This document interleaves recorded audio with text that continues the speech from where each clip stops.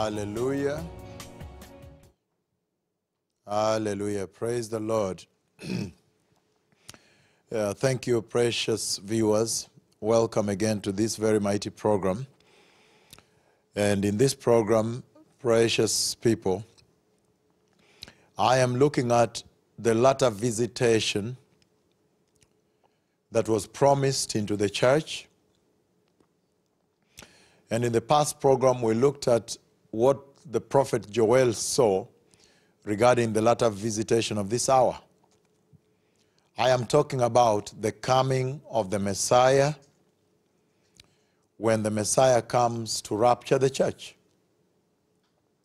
And so right now, precious people, I would like to advance this discussion today by looking at the value, the purpose of the visitation of God Himself into the church.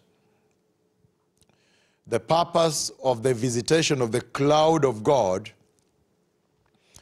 the cloud that descended upon the meeting, the mighty mega revival meeting that took place in Kisumu, Kenya, on December 31st, the year 2012. Let me read here, precious people, on some of the pronouncements that are engraved in the Bible that essentially foretold this time and this visitation. And we shall see that inside there, are the designated purposes that Jehovah comes to accomplish in His glory in the church. Turn with me to the book of Deuteronomy chapter 11. And Deuteronomy chapter 11, I'm reading from verses 8 on. It says, "Observe therefore all these commands I am giving you today, so that you may have the strength to go and take over the land that you are crossing the Jordan to possess." Verse 9, it says, "And so that you may live long in the land that the Lord swore to your forefathers to give them and their descendants, a land flowing with milk and honey." And verse 10, it says, "The land you are entering to take over is not like the land of Egypt from which you have come, where you planted your seed and irrigated it by foot as in a vegetable garden." And he goes on to say in verse 11, "But the land you are crossing the Jordan to take possession of is a land of mountains and valleys that drink rain directly from heaven. It is a land the Lord your God cares for. The eyes of the Lord your God are continually on it from the beginning of the year to its end." So, if you faithfully obey the commands I am giving you today, to love the Lord your God and serve Him with all your heart and with all your soul, verse 14, "Then I'll send rain on your land in its seasons, both the autumn and the spring rains, so that you may gather in your grain, new wine, and new oil. I'll provide grass in the field for your cattle, and you will eat and be satisfied." Hallelujah. We see in a very mighty way when the Lord was talking with Israel. The Lord removes Israel from the Egyptian slavery. And as He removed Israel from Egyptian slavery, the Lord looked at Israel in the wilderness on the way to the promised land. And when He looked at Israel, the Lord was very astonished. He was very shocked at what He saw. What He saw and also what He heard. These are people that had been slaves from one generation to the other. from one generation to the next.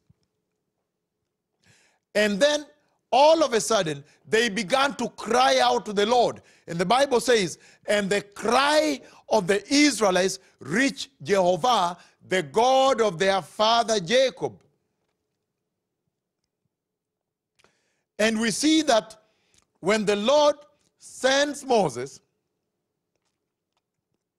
he tells Moses that go and tell the children of Jacob, the children of Israel, that their cry has reached me. And so I have decided that I will go and deliver them. And we see very clearly that when the deliverance takes place, they offer the perfect lamb, the lamb without defect in Exodus 12, and the blood of the lamb is sprinkled on the doorposts, door frames. And when the Lord sees the blood, he passes over them. He does not judge them at the time when he brings his judgment to the gods, the idol gods of Egypt, to the people of Egypt. And we see in that whole arrangement the slaughtering of the lamb, the sacrificing of the lamb without defect that we see in Exodus 12, verses 5 all the way to 7. We see that slaughtering and sacrificing of the perfect lamb, the lamb without defect, was actually synonymous. The designation, the consignment that the Lord was placing on Israel as he was telling them, look, when I come to strike the firstborn of the king and firstborn of everybody in Egypt, including the firstborn of the animals, for you, because of this blood of the lamb without defect, I will not strike you. Because that lamb essentially represents and designates and illustrated the perfect blood of the perfect Lamb of God, the firstborn of heaven, our Lord Jesus, the blood that was already poured to lay the foundation of the earth. And so the Lord was essentially saying that delivering Israel out of Egyptian captivity was all about his vision for Israel. And the vision of the Lord for Israel was that when he delivers them from Egypt, even the way Moses spoke to the king, saying, let my people go. Let my people go that they may worship me. There was a vision here.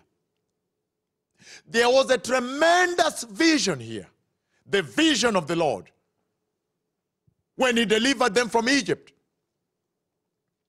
And that vision was that Israel may come out and worship Jehovah, worship the Lord. That was the vision. And now we see that when he has delivered them into the wilderness, on their way to the promised land, some problems arise.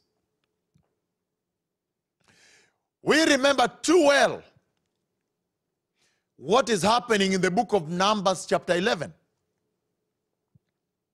We remember too well how from Mount Sinai, that segment from Mount Sinai towards the promised land, the segment that I call the final stretch, the final segment before entry.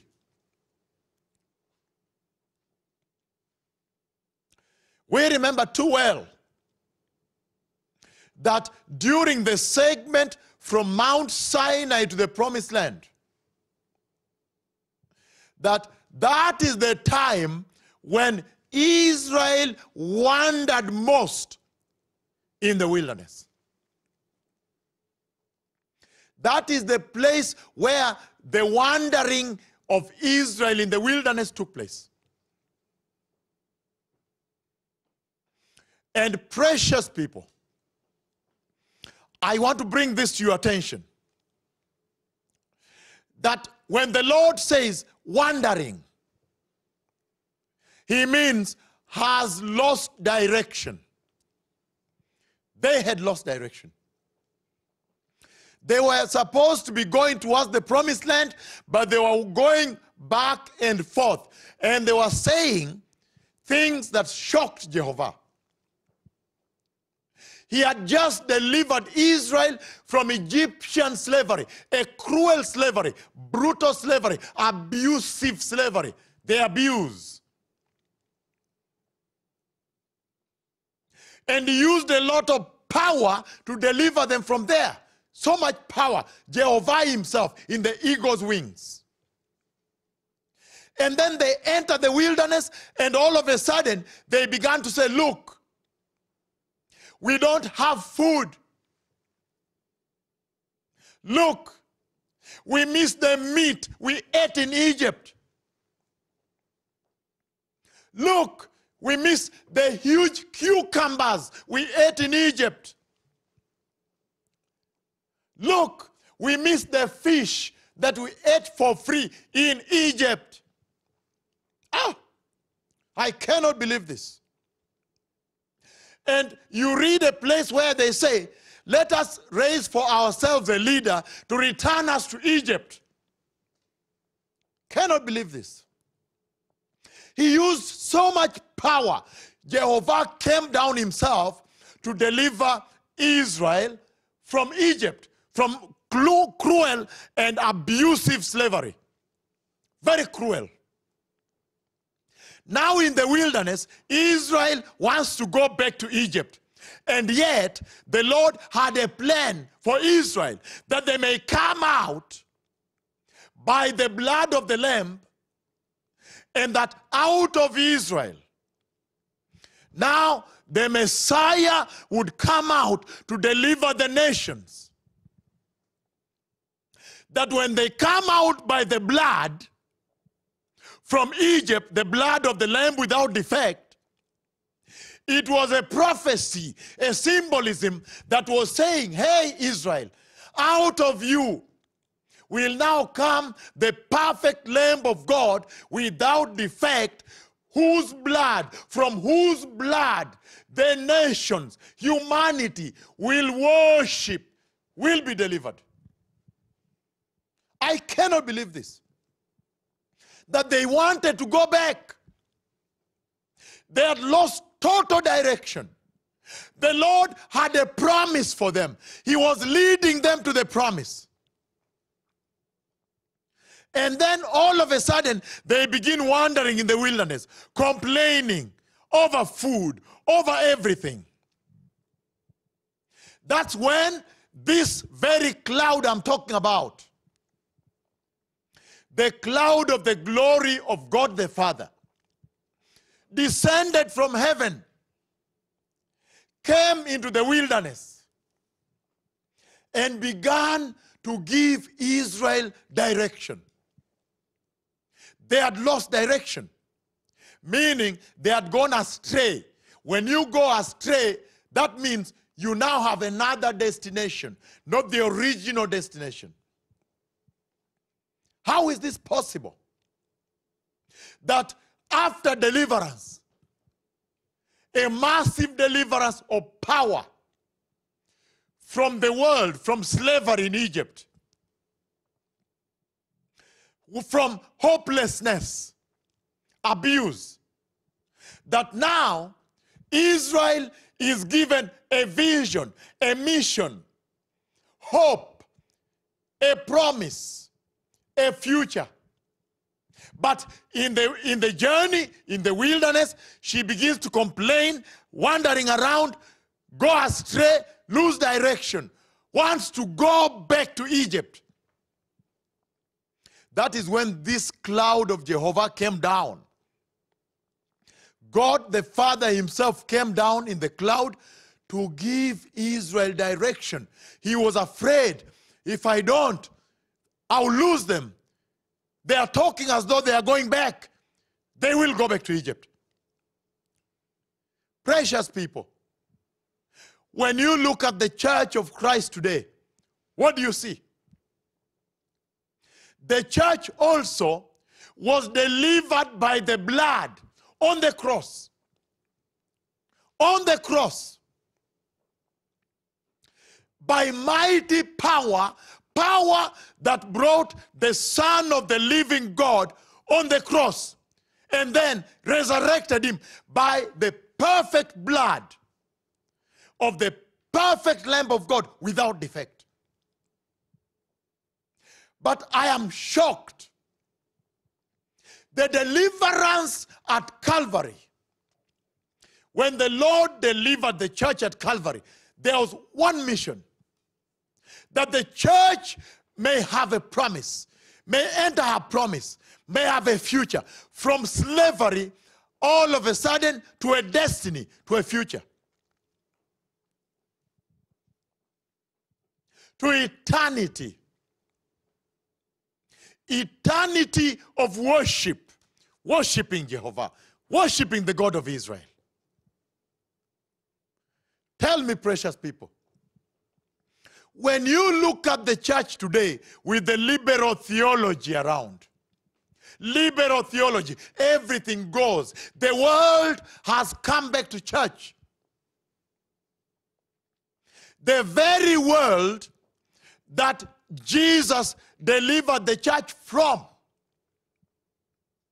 The church has lost direction.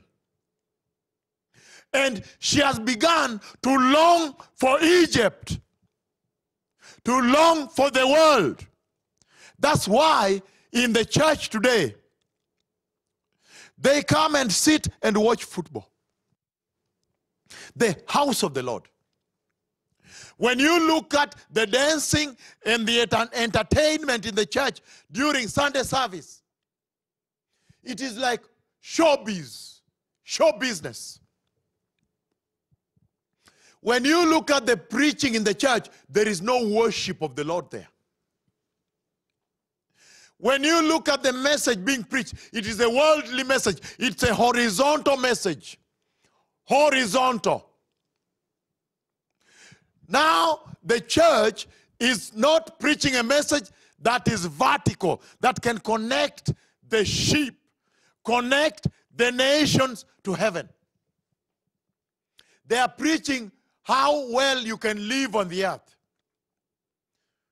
how well you can be wealthy and happy on the earth. I cannot believe it. After the heavy price at Calvary, the price that was the deliverance of the blood, when the blood of the Son of the living God himself was profusely shed the floor on the cross. Then now, on the journey to the rapture, on the journey to the kingdom of God. And listen, precious people, this journey through the wilderness was meant to be a journey of repentance, worship, purification, sanctification, consecration. All of a sudden, it has become desecration. The world now finding its way into the church. I cannot believe this. And that's why the Lord saw that, like Israel, the church also, on this journey to the promise, has lost direction, is wandering back and forth. They say, oh, we are gay-friendly churches. Even homosexuality is in the church. I cannot believe this. I really cannot believe this. That after deliverance, on the way to heaven, the church is now going back to Egypt. Abortions are in the church. infidelity, secular movies are being watched by the church, by the Christians. They are smoking cigarettes. They are drinking alcohol. I cannot believe this. And that's why the Lord has now descended in his cloud again. Because he saw the church was wandering, gone astray, lost direction. And that's why this latter glory of the cloud of God descended on that December 31st, the year 2012, to let the church know that where she had lost direction, now the leadership of God, now there is the leadership of God that now has come to the church.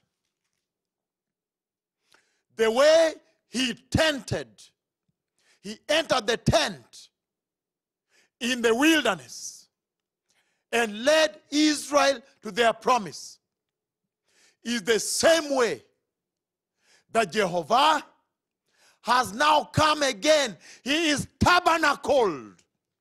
I remember recently in one of the visions, the Lord by voice, he spoke and said, tabernacled. And he wrote it across the sky, tabernacled. Meaning housed. Meaning contained already inside. He has entered now. I want the nation of Finland, Lithuania, Israel, and many other nations of the earth to know that now God the Father himself has come to the church to prepare the church, to give her direction. That where she had lost direction, she may now find direction. That she may eventually enter the kingdom of God. Otherwise, Jesus, the Messiah, will be humiliated a second time. He was humiliated on the cross. If God the Father does not come down, did not decide to come, there is a likelihood the church would have remained in the world. And Jesus the Messiah would have been humiliated a second time. On the cross then and now. Precious people, I want you to know that these are the days of the leading of the Lord. These are the days when Jehovah is saying, look, I am now here to be your magnetic compass, to navigate you, to give you direction. And for those who follow the cloud, those who will submit to Jehovah, in other words, they will enter the eternal kingdom of God. They will enter the rapture of the church. I have seen the rapture. Thank you, precious people. I want to end here and ask that if there is anybody that feels he has been touched and that he would like to return to the Lord, to be ready for that rapture, to find direction, repeat this prayer with me. Say, precious Jesus, I surrender my life to you right now and repent of all sin and recognize the powerful work that Jesus did on the cross at Calvary. And I ask you, Lord, to wash me with the powerful blood of Jesus and set me free from sin. I receive you, Jesus, into my heart as my Lord and Savior. Please establish holiness in my salvation. And let righteousness be the hallmark, the standard, the indicator of my salvation, that I may see the glorious kingdom of God, eternity of peace with God. In the mighty name of Jesus, I am born again. If you have said that prayer, please, precious people, call the number below the screen. There are people waiting to pray with you, to give you further instruction. And make sure you are baptized in complete immersion. I'm talking about the way Jesus the Lord was baptized, that the Holy Spirit may descend and baptize you too. And find a Bible teaching church. I mean a Bible teaching church. I don't mean churches of the world, churches that run other programs. Bible teaching church, that you may be prepared for the glorious kingdom of God. May the Lord bless you. See you in the next program. Shalom, shalom. Toda rabah. Toda lahem. Amen.